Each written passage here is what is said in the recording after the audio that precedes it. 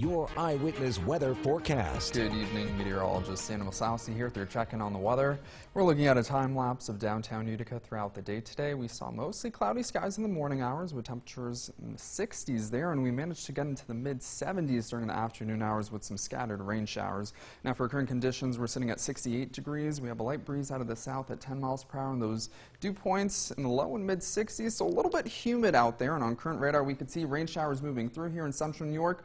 Those darker green colors, a little bit of a heavier rainfall moving in the north country there and scattered further south of the Mohawk Valley. Now this is part of a larger low pressure system. We could see here this line, this curve, that's the cold front that's going to be moving in as we head into tonight, which could be bringing us a couple of thunderstorms. Now for our low temperatures tonight, we're going to be in the 50s across the board, 52 there in Old Forge, 55 in Utica, 57 in Ilion. For those high temperatures tomorrow, in the 70s for most areas, a little bit cooler there in the north country, 68 degrees in Old Forge, 75 in Utica, 73 in Ilion, 72 in Cooperstown, and 73 in Oneonta.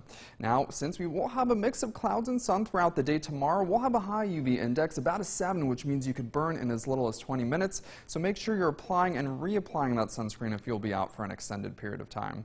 Now for the future cast, moving it forward tonight, we'll continue to see those rain showers, possibly some thunderstorms as we head throughout the overnight hours. The will dry out by Wednesday morning, still holding on to those clouds, so it'll start to dissipate throughout the afternoon hours. So a mix of clouds and sunshine throughout the day on Wednesday. Now more clouds build in throughout Wednesday night, and early Thursday morning we'll start to see another round of rain showers moving through here in central New York.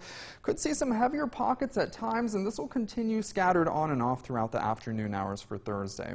Now to recap for tonight, we'll see those rain showers, possibly some thunderstorms in the mix as well. Light breeze out of the west and those low temperatures in the mid-50s as we head into tomorrow. Mix of clouds and sunshine throughout the day. Like I said before, high UV index, so make sure you have that sunscreen with you if you'll be out. Winds out of the west 5 to 10 miles per hour, and those high temperatures getting to the mid-70s. Now for the 7-day forecast, as we head into tomorrow night, low temperatures still in the 50s, and we have that other round of rain showers as we head into Thursday.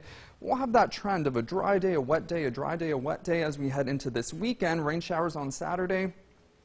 And we'll also see those temperatures in the upper 60s, so a little bit cooler there. Now it's looking and it's trending more towards rain showers on Sunday, so it looks like we're going to have rain on Saturday and for Sunday this weekend, though once we kick off the start of next week on Monday, we'll see mostly sunny skies, as well as on Tuesday with temperatures getting to the mid-70s. Jamie?